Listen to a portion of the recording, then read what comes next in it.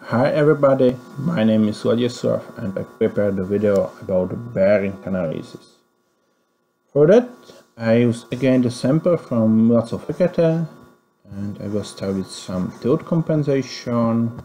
It's relatively random features on the image, so just flatten, it's okay.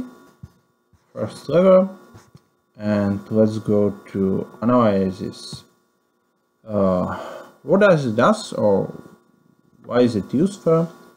Generally, you just make a lot of cuts in the C height and you calculate the area of your sample. So you can make a histogram and you can see what's the histogram of your depth profile, generally depth height based on your sample. Why do you want to use it, or why it's nice to have such an information?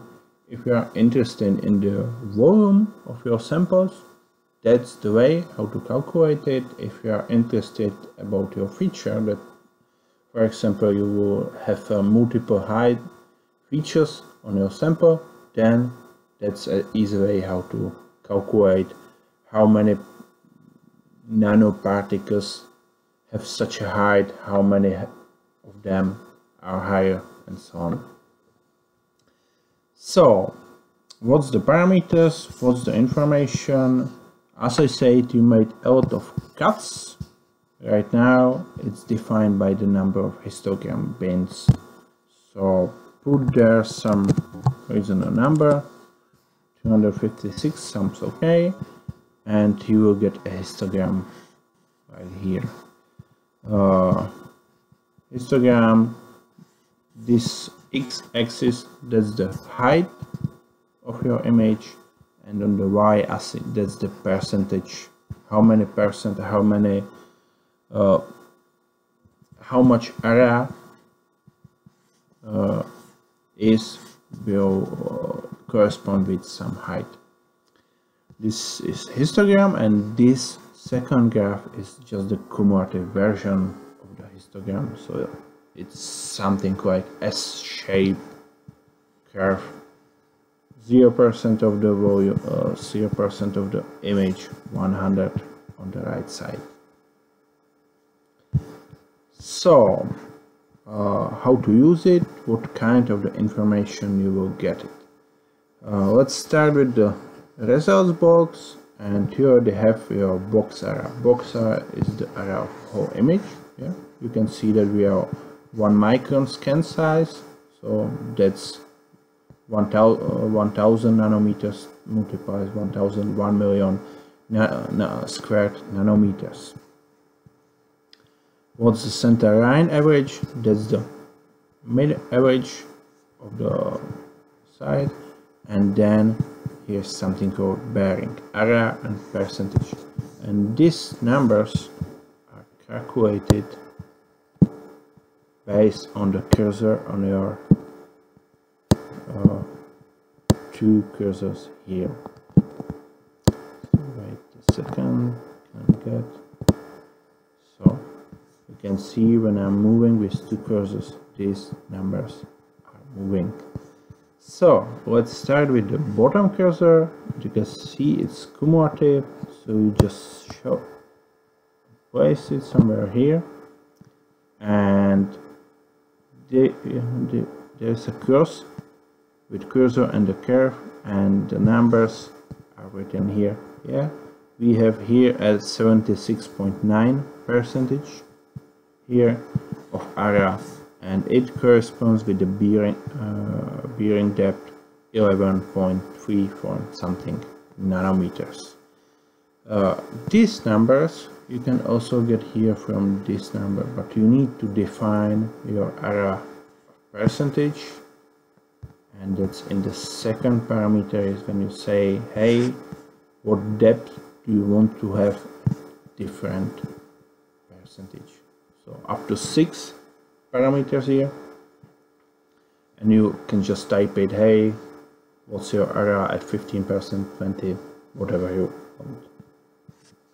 This cursor is just for fast looking and fast looking for some number. Maybe you are asking, if I put here 15%, why do I have here 15.194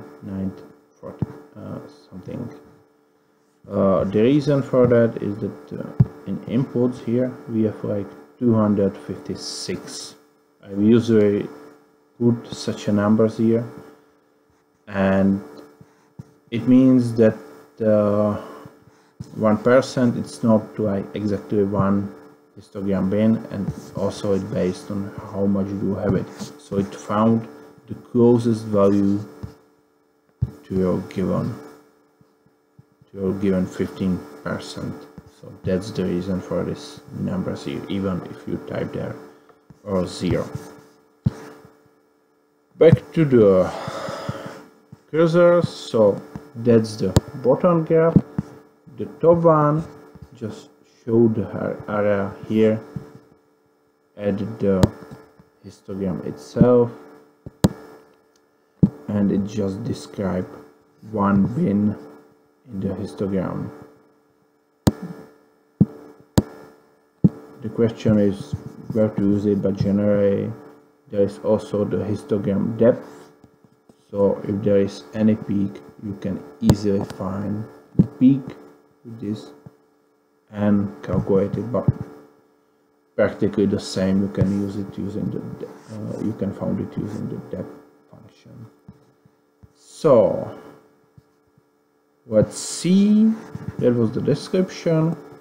There are 2 or 3 more parameters. One, relative. Again, do you want to have absolute numbers in z height or the relative starting from 0? But what's more interesting is the threshold, and I just put there a threshold, and you can see the blue blind, and it shows me all the areas which correspond with the cursor. Yeah, I can move it to the lower. All the blue areas are below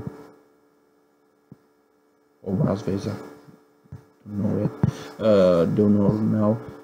Are marked now blue. So that's one parameter, and the last one is the histogram cursors. You have here 2 new green parts, and it's maybe not so visible, but there is second marker which is green one, so it corresponds with the green cursor. And that's it, easy peasy. Thank you for watching, and see my next video.